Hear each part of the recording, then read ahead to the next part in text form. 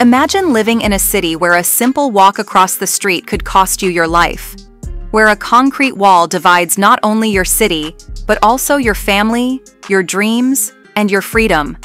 The Berlin Wall wasn't just a physical barrier. It was the darkest symbol of the Cold War, a scar at the heart of Europe that kept the world on the brink of disaster for nearly 3 decades.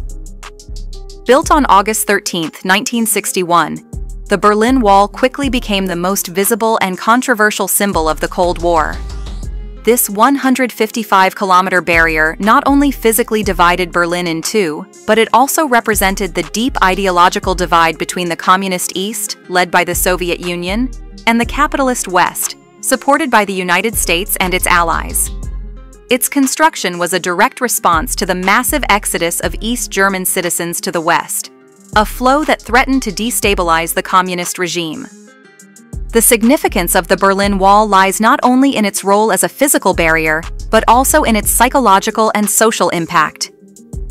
During its 28 years of existence, some 5,000 people attempted to escape, often using ingenious and dangerous methods, though tragically many lost their lives in the process.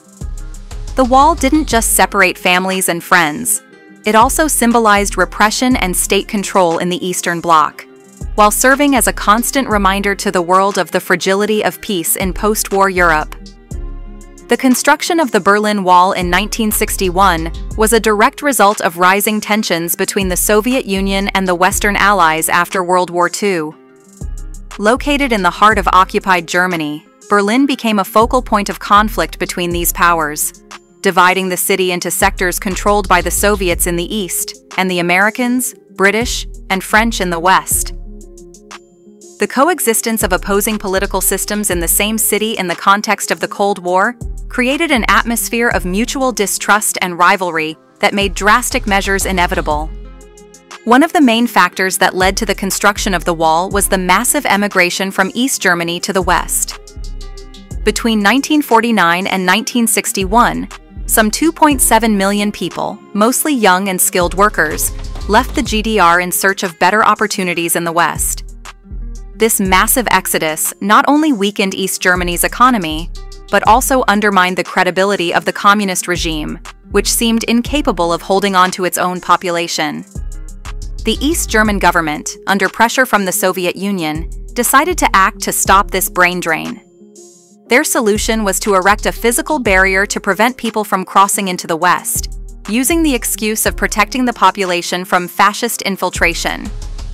The real motivation, however, was to prevent the steady loss of workers and professionals who would weaken the socialist state, thereby consolidating their control over the population and preventing any attempts at uprising or escape. In its original form, this monumental structure began as a simple barbed wire fence erected in the early morning hours of August 13, 1961. Over time, however, it evolved into a much more complex and formidable structure. The final version of the wall, completed in the 1980s, consisted of 2 parallel reinforced concrete walls, approximately 3.6 meters, 11.8 feet, high, separated by a strip known as the death strip. This middle section was riddled with traps and obstacles designed to make any escape attempt extremely difficult. The structure of the wall included a number of security features designed to make it nearly impenetrable. These included an anti-vehicle trench to prevent cars from crossing, watchtowers where guards kept a constant watch, and an alarm system that would go off at the slightest contact. At its most fortified point, the wall had up to 12 separate sections, including additional walls, electrified fences, and paths for military patrols. Watchtowers were a key component of the wall's design. Equipped with searchlights and automatic weapons, these towers allowed guards to monitor large areas of the border at all times.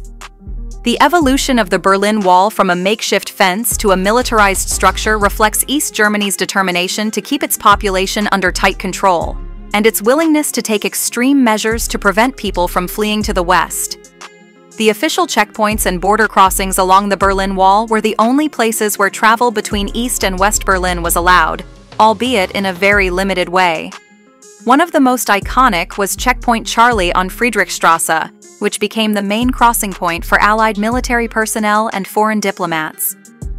Surrounded by fortifications and closely guarded by armed guards, this checkpoint was the site of tense confrontations and symbolized the division of not only Berlin, but the entire world during the Cold War. Access to the checkpoint was strictly controlled. East German citizens were not allowed to cross into the West except in rare cases, such as humanitarian situations, or with special permits, which were extremely rare. On the other hand, West Berliners also faced severe restrictions when trying to visit the East. Only diplomats, government officials, and certain foreign tourists could cross relatively easily, but always under the watchful eye of border guards who meticulously checked documents and inspected vehicles. In addition to Checkpoint Charlie, there were other lesser-known border crossings, such as the Glienicke Bridge, also known as the Bridge of Spies, where prisoners were exchanged between East and West. The Berlin Wall, despite its imposing structure and constant surveillance, was not enough to stop the ingenuity and desperation of those trying to escape the oppression in East Germany. The methods of escape were varied and often extremely dangerous. Some of the most famous attempts included digging tunnels under the wall, such as the famous Tunnel 57, through which 57 people managed to escape in October 1964. These tunnels were dug in precarious conditions, in constant fear of being discovered by the authorities. Another daring method used by some East Germans was the use of improvised hot air balloons to cross to the West. One notable case was that of the Strelzik and Wetzel families, who in 1979 managed to fly over the wall in a homemade balloon, traveling more than 28 kilometers before landing in freedom. This type of escape required not only technical skill, but also extraordinary courage, as any failure could have resulted in tragedy. The Stasi, East Germany's feared secret police, played a crucial role in maintaining state control and suppressing any form of dissent. With a network of informants and spies that infiltrated every aspect of daily life, from the workplace to the family circle, the Stasi closely monitored the population, looking for any sign of behavior that could be considered subversive or indicative of an escape plan.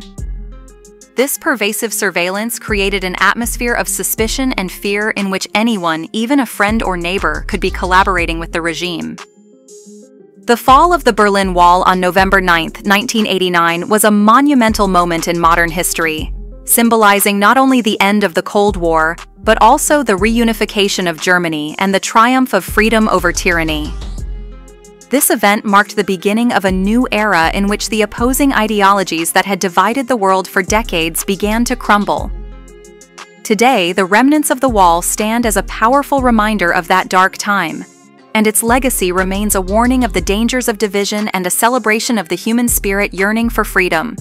Do you know what will never fall? The content we have for you.